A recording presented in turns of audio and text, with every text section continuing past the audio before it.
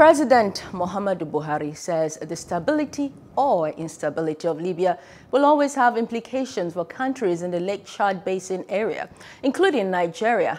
President Buhari made the observation on Wednesday while hosting the chairman of the Presidential Council of Libya, Mohammed Yunis Manfai, in the presidential villa Abuja.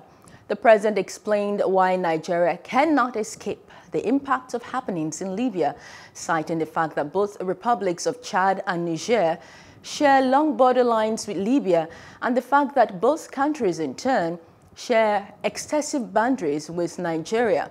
He, however, noted that unless a country or institution is secured, it will be difficult to efficiently manage, adding that the security of Nigeria was the #1 priority to him. Hello, hope you enjoyed the news. Please do subscribe to our YouTube channel and don't forget to hit the notification button so you get notified about fresh news updates.